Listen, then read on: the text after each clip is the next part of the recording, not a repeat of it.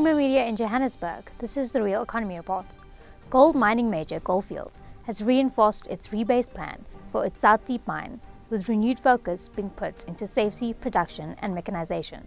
Dylan Slater tells us more. The South Deep mine, at a current depth of 2.9 kilometers, poses unique and somewhat unprecedented challenges, thereby allowing Gold Fields to forge the way in terms of deep-level mining in the west of Gauteng.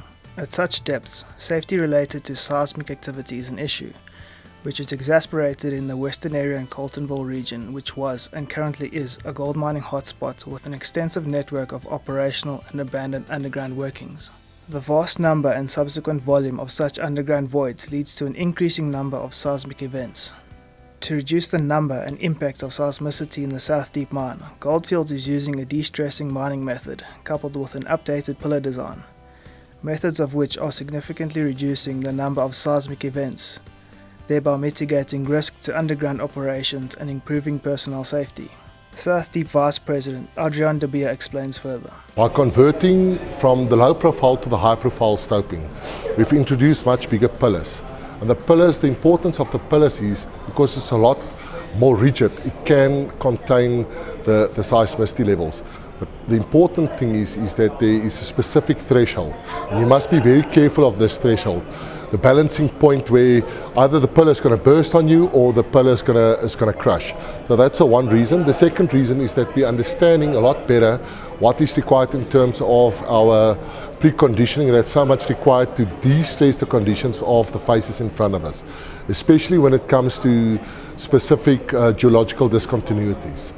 And then thirdly is by making sure that we do comply with our specific layouts, mining layouts, making sure that our leads and lags do comply and that we stay within the parameters that we set for ourselves. Gold Fields has also outlined a more robust long-term plan, paving the way with a gradual but steady ramp-up in production, thereby homing in on refined profit margins and ensuring South Deep can be mined for longer at greater efficiency.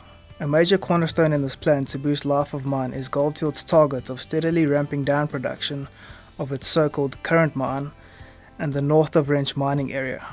Both of these areas are situated north of the Wrench fault line and will, after 2052, be completely obsolete in terms of production.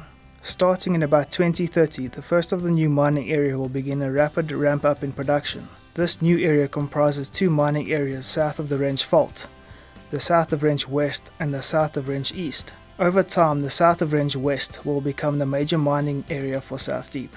It is envisaged that this area will result in the production of more than 20 tons of gold a year and will eventually take sole gold production towards 2094. The absolute plan is to start with south of Wrench during 2024 and it will peak during 2031, and that's how we're going to phase in south of Wrench. The intention absolutely is to get as much out of north of Wrench for the next 10 years, and then south of Wrench will take over from north of Wrench. South Deep has also reinvented itself in the deep-level mechanized arena, with the building of an extensive underground maintenance, repair and rebuilding facility to service the bulk of its fleet. This workshop has the capacity to conduct scheduled servicing of fleet engines and equipment. It also extends to washing, dismantling and stripping of machinery. Overhauling procedures including sandblasting, welding, reassembly and respraying of machinery will also be done in this workshop. Complete overhauling will be assisted using overhead cranes and below vehicle pits for inspection, all of which is supported by an underground parts department, which is stocked with about 40 million rand worth of high demand parts, including hydraulics, prop shafts, differentials and service sundries. Adrian explains more about how the workshop impacts economics at South Deep. How does the new workshop improve economics? Certainly, we are now in a process that we can do some of the rebuild of certain machines ourselves, and that will extend the life of that machine, and thus we don't have to bring in new pieces of equipment on the mine. Secondly, by maintaining these pieces of equipment properly, you can definitely extend the life of that machine. And that has got a huge contribution towards our productivity levels. South Deep is also ramping up its use of backfill as mining progresses. The backfill it's quite a story. First we had to go and look at the quality, we had to look at the infrastructure, we had to understand what is the type of backfill that we require. We've got two types of backfill, classified tailings and full plant tailings. And the full plant tailings, we can get 70% back from the product that we are milling, whereas with the classified tailings, we can only get 40% back. So through the processes, we've managed now to install a lot of the capacity that was required in terms of infrastructure for the full plant tailings.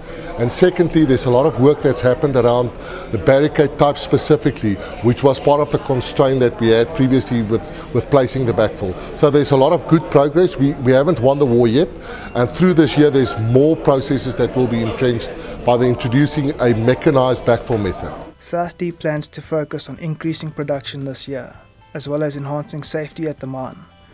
Adrian runs us through the short-term goals for the remainder of the year. We've set certain milestones for ourselves this year, obviously. We've had a very tough start to the year. I don't perceive, at this point in time, it's very tough for me and difficult for me to say whether we're going to change the milestones. Obviously, the idea is to try and achieve the milestones for the year. Other news making headlines this week: South African in the Mars mix as race to the red planet heats up. The next space race has started with the launch of the largest ever interplanetary space rocket and spaceship carrying 4 carefully selected astronauts on a mission to establish a human settlement on Mars, a planet that is about 225 million kilometers away. So I've always dreamed of being an astronaut since I was a young child, and the moment when I read about the call for volunteers to move to Mars on a one-way trip with the Mars One project was really a life-changing moment. I made the decision instantaneously. My heart was beating, my mouth went dry, and in that moment I made peace with the fact that I might not ever return to Earth, and that I would do everything in my power to live out the rest of my days on planet Mars. We are hoping that the selection will be at some stage next year. So I'm preparing I've gone on a 10-day silent retreat to see how I deal with being alone. As expected, I loved it. I was actually keen to continue in silence after it ended. I ran the ultra marathon, the Two Oceans ultra marathon this year in Cape Town. Beautiful race. Never have run for that long before, but survived, so that was good. And my research is increasingly looking for the evidence of the building blocks of life that are being detected in comets, meteorites, and also in interstellar clouds in space. And in this sense, moving to Mars would be an ideal opportunity to be on the ground looking for the same kinds of evidence of the precursors of life or life itself, which I'm currently doing from Earth. That's Creamer Media's Real Economy Report. Join us again next week for more news and insights into South Africa's real economy.